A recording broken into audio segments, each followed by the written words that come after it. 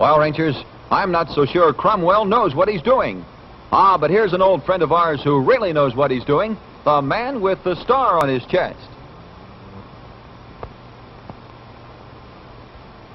Bronco Billy Russell Cattle stole more steers than all the rest. Who put him in the calaboose? The man with the star on his chest. Next is Charlie cracked the safe of every bank out in the West. Who put him where he can't get loose? The man with the star on his chest. Old Sugar Crisp is wanted too. The reward is some mighty fine eatin'. It's a roundup of honey-coated goodness.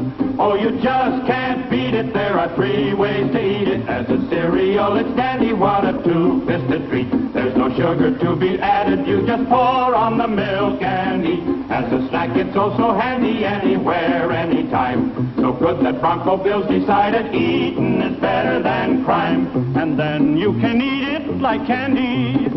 Just reach in the bag and start it eatin'.